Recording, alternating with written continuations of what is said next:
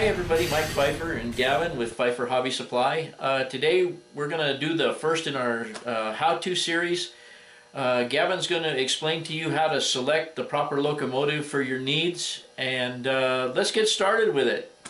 The first consideration that you need to worry about is price. Now this locomotive was around $90. Locomotives can be purchased from anywhere from $60 to $200 or $300. The second consideration that you should worry about is steam or diesel. Now diesel is more like plain, and steam is more fragile. And there's not, just to warn you guys, there's not a lot of steam variety out there. The next consideration that you need to worry about is if your layout's DC or DCC. Now if it's DCC, you need to make sure that all your locomotives that you buy are DCC ready. DCC ready means it is easy to install a decoder.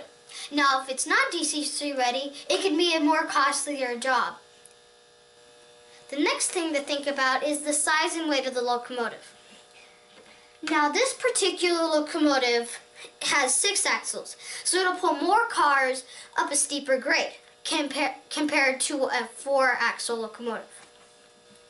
The next thing you need to think about is if it's a long locomotive and it's a 6-axle locomotive. Now it looks better on a longer radius. This one, a 4-axle locomotive, looks better on a shorter radius. The final consideration that you need to think about is sound. Personally, I like sound, but it is very expensive these days. Now, if you like sound like me, it could be a very expensive job to do and put into a locomotive.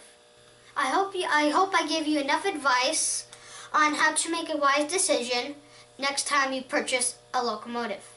Bye.